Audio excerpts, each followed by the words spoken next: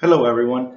H&Co has grown from a company of 5 accountants 27 years ago to a company that now employs over 150 workers, serving clients both internationally and domestically. This has created challenges in organizational behavior, specifically as it relates to conflict.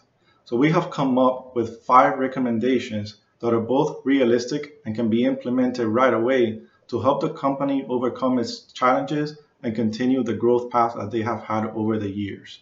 First, we want to establish an employee voice program. This will allow the company to get information from all the employees on the things that are working and the challenges that they're seeing and have the ability to avoid conflict before it happens. One of the benefits is that this can be done anonymously and includes full participation of the team. Second, during our interview process, we discovered that team building is an opportunity for the company.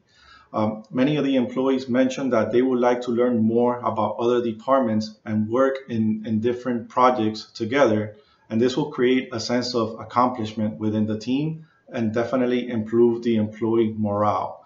Other team building activities that we found could be beneficial for the company is to have team events where they can have a kickball over the weekend or different events that can bring the team together to spark conversation, learn more about each other, and have a sense of camaraderie. Third, a devil's advocacy program is something that the company can benefit from.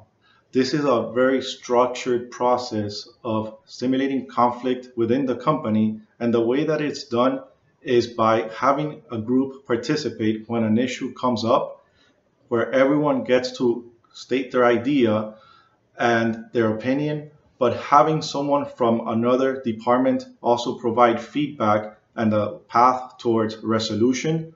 And this is a way of establishing the best ideas to move forward. Fourth, a reward and incentive program, which the company currently does not have any. And this could be both monetary or by recognition for the employees. And we've come up with a point system where employees can, for their work, get a gift card or leaving early one day, and mainly recognition as to when they work on projects as teams, as we mentioned earlier. And having that sense of reward will improve the morale, and when conflict comes up, it will be a way of coming to a solution quicker with a better understanding of each other. And fifth, and our final recommendation, is sensitivity training. And this is a way for everyone to have a better awareness in the organization, both leaders and the employees of the company, to identify conflict, but also come up to a resolution faster rather than having a possible issue or conflict have an impact on getting something done for the company. Thank you so much. This includes our presentation.